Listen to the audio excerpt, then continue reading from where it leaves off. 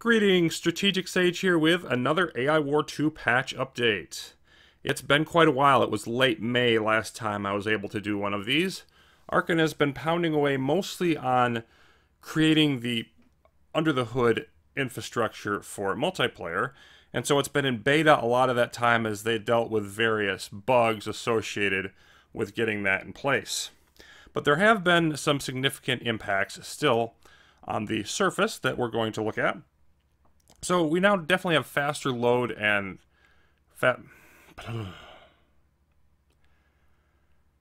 Greetings everybody, Strategic Sage here with another AI War 2 patch update. It's been quite a while. It's been 6 weeks since like late May last time I was able to do one of these.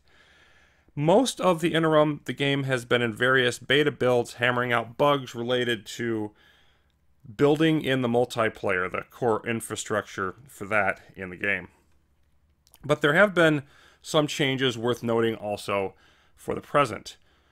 There are faster load times and smaller save game files as part of getting the game ready for multiplayer, so you may notice 8.5 seconds. That's much faster than usual. How fast it loads depends on your system, but there's definitely been a significant improvement on that.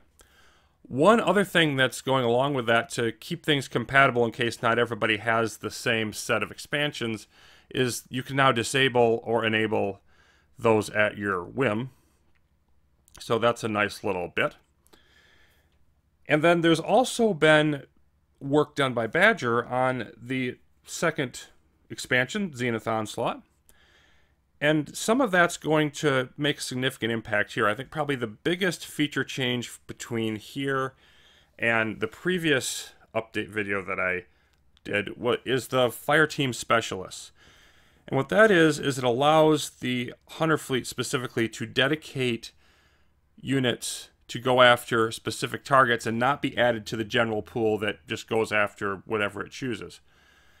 So for example, major data centers been getting exogalactic strikes against them over periods of time, and now that's no longer an issue because the way they're dealing with that now is the AI dedicates specific hunter ships to go after those and focus on only those.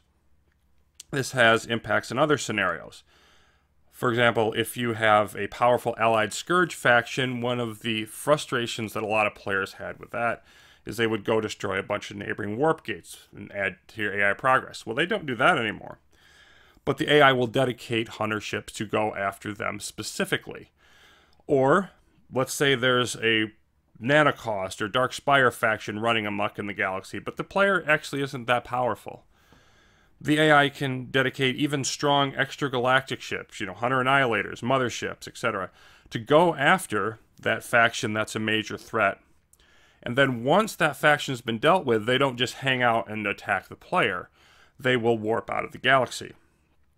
So it's much more dynamic, it's much more nuanced in terms of how the Hunter fleet can divide up its forces. It can go after that one specific target and then disperse, instead of having everything in one general pool where it wasn't as flexible to deal with the various dynamics that can be present in a galaxy with balance of power and all of that.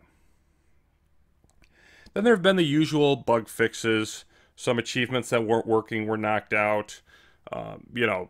Various like fleet strength calculations have been corrected.